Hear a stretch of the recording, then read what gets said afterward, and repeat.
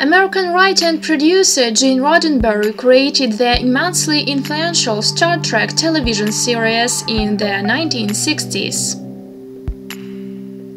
Eugene Roddenberry was born to Eugene Edward Roddenberry, a police officer, and Caroline Roddenberry in El Paso.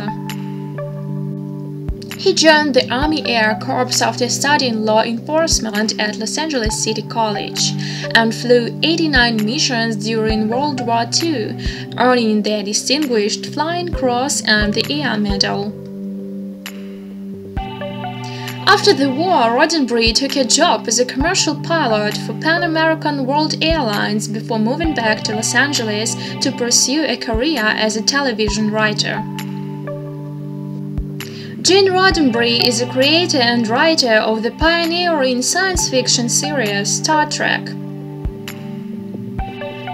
Its concept and characters have been used in numerous sequels and films released over the years.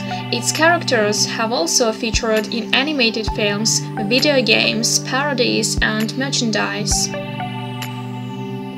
In 1967, Roddenberry won a Hugo Award in the category Best Dramatic Presentation for the episode The Menagerie from the series Star Trek.